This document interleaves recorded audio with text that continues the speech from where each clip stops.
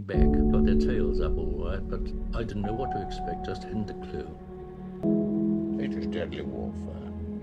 You were facing the Germans. Follow me!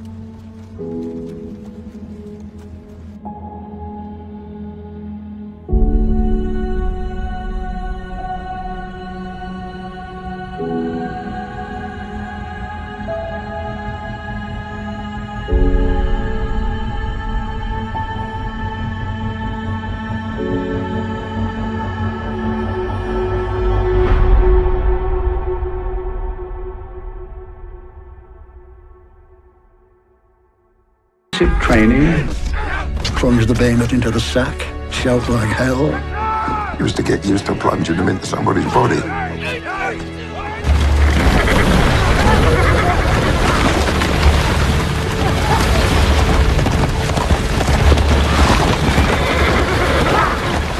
Over the top.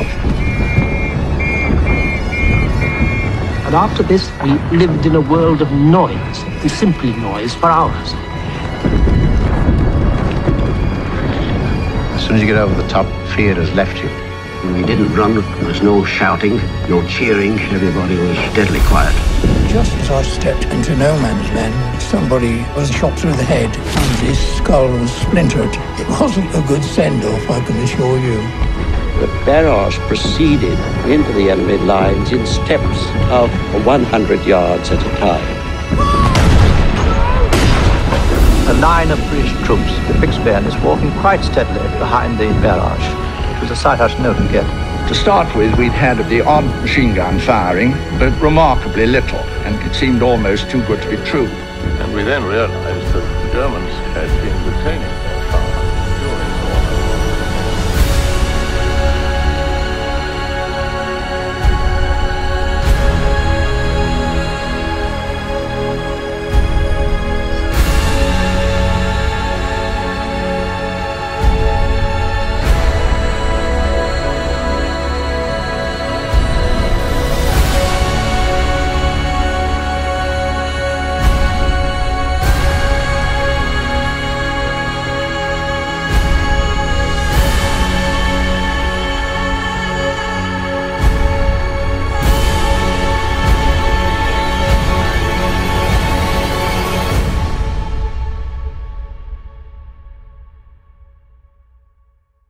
You could see men dropping, but you didn't take any notice. If you didn't get hit, you just carried on.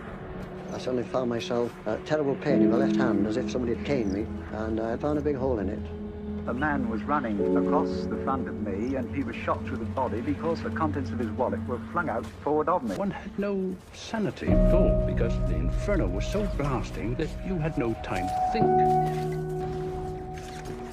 You don't look, you see. You don't hear, you listen. You taste the top of your mouth. Your nose is filled with fumes and death.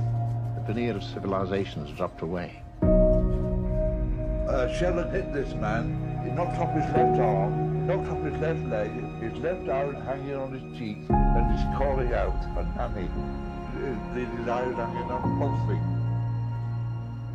So I shot him.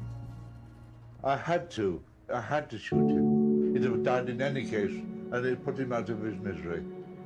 But it hurt me.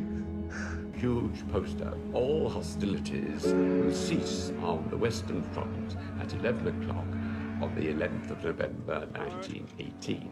So we said to each other, what day is it? And somebody discovered it was November the 11th. And then we had to shine our boots and clean our buttons. We knew the war was over then, and we were quite confident that we would be there when it ended.